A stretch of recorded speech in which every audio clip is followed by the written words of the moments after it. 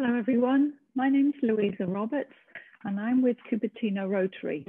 And today I'm here to read you a Dr Seuss book in honor of his birthday. The book I'm going to read you is called I Can Read with My Eyes Shut. I can read in red, I can read in blue, I can read in pickle color too. I can read in red, and in purple and in brown. I can read in a circle and upside down. I can read with my left eye. I can read with my right eye. I can read Mississippi with my eyes shut tight. I can read them with my eyes shut tight. That is very hard to do. But it's bad for my hat and makes my eyebrows get red hot.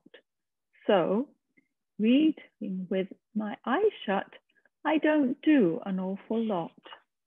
And when I keep them open, I can read with much more speed, because there's so much to read.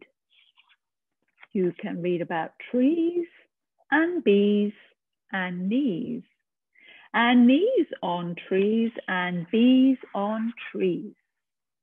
You can read about anchors and about ants, and can read about ankles and crocodile pants. You can read about hoses and how to smell roses, and what you should do about owls on noses. Young cat, if you keep your eyes open enough, oh, the stuff you will learn, the most wonderful stuff.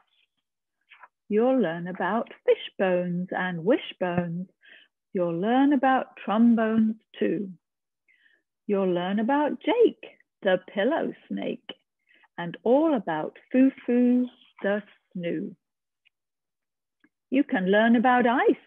You can learn about mice. Mice on ice and ice on mice. You can learn about the price of ice. You can learn about sad and glad and mad. There are so many things you can learn about, but you'll miss the best things if you keep your eyes shut. The more that you read, the more things you will know. The more that you learn, the more places you'll go. You might learn a way to earn a few dollars, how to make donuts or kangaroo collars.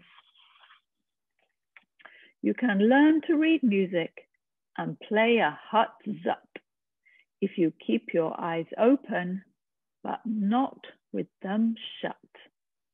If you read with your eyes shut, you're likely to find that the place where you're going is far, far behind. So that's why I tell you to keep your eyes wide.